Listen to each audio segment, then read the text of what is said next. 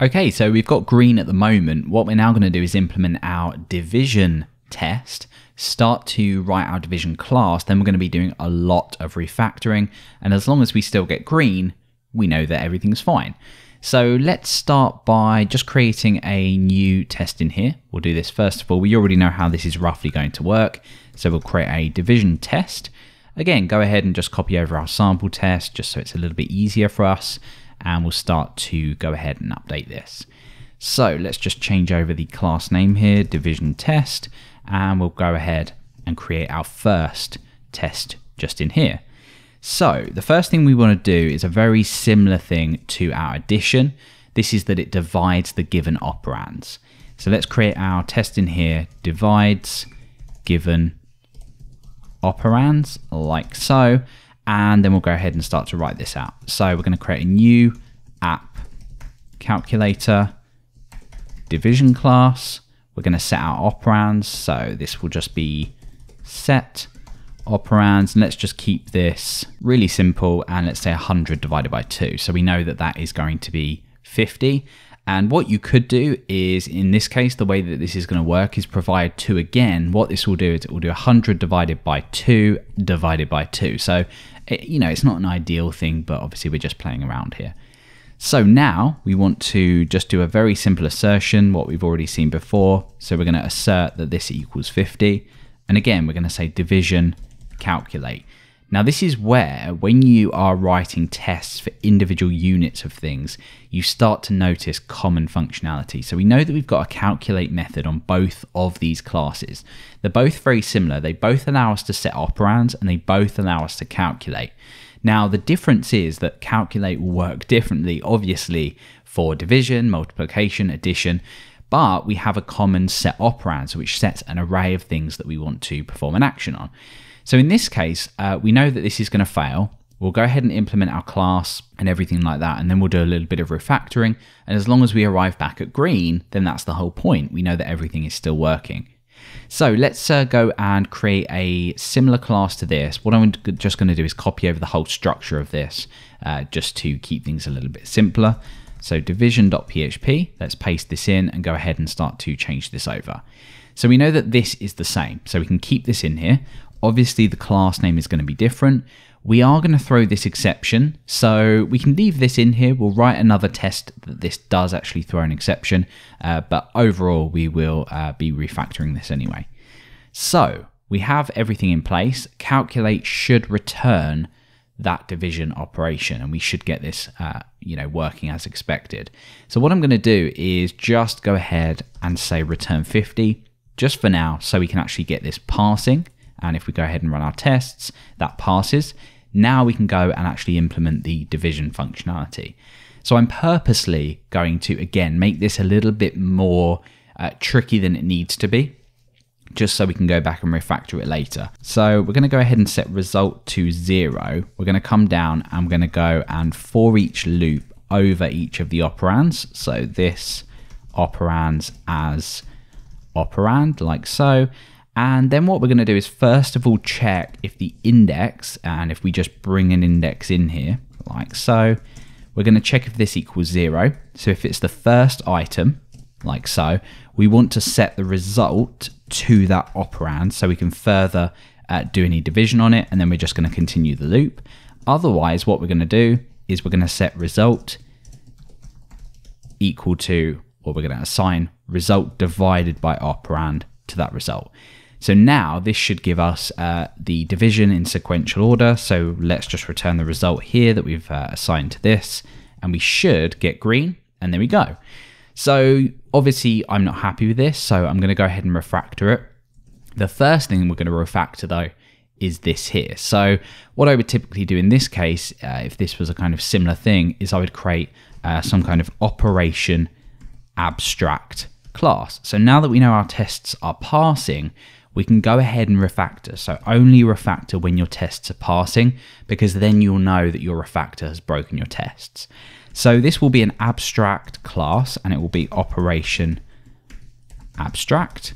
And we know that as part of this, we're doing a similar thing on division and addition, which is setting our operands. So we can literally take all of this, get rid of it, like so, take all of this from division and get rid of it, and basically put it into this abstract class that we can then extend. So that makes sense. An abstract, if you weren't aware, is just so we can't instantiate this on its own. There's no need to.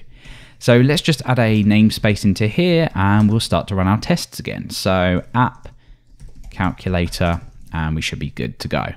So let's go over to division and extend this. So we're going to extend operation abstract, and that implements that still. So that still implements that. And then we're going to go ahead and do the same on here. So extends this and implements our operation interface. So let's go ahead and run our tests, and we get green. So we know that just by refactoring this, this has worked. We don't need to do anything else.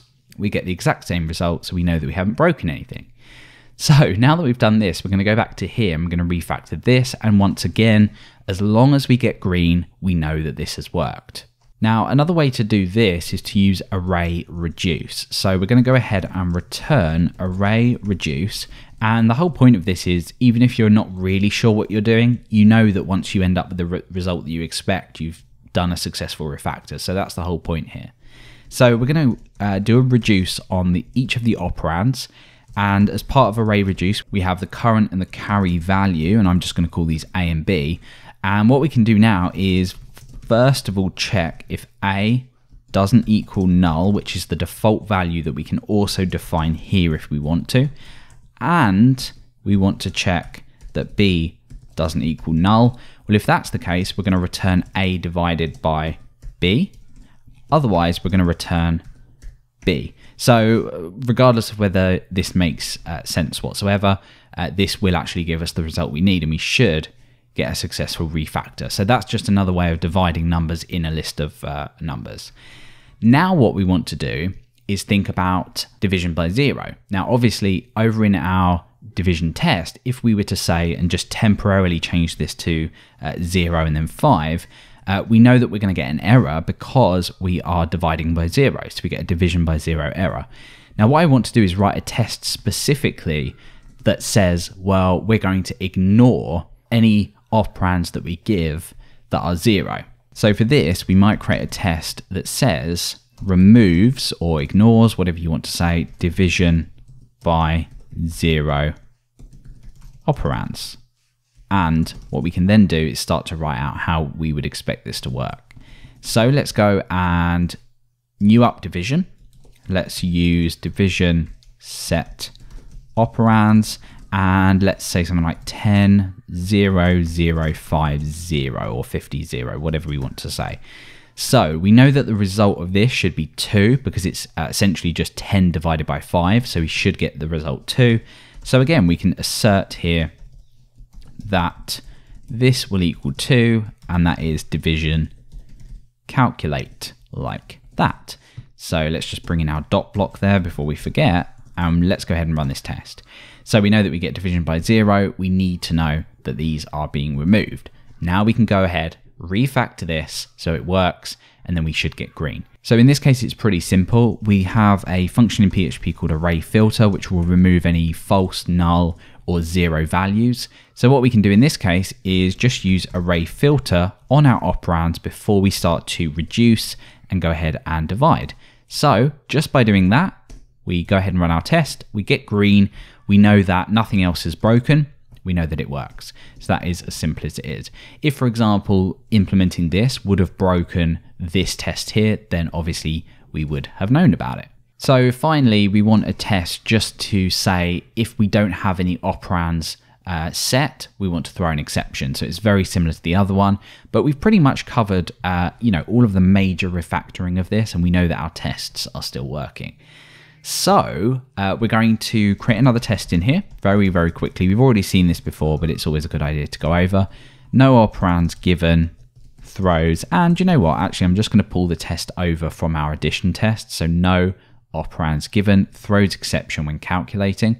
So let's pull this over to our division test and go ahead and add our dot block just in there. And now, obviously, what we're doing is catching the same exception, but we're just calling division.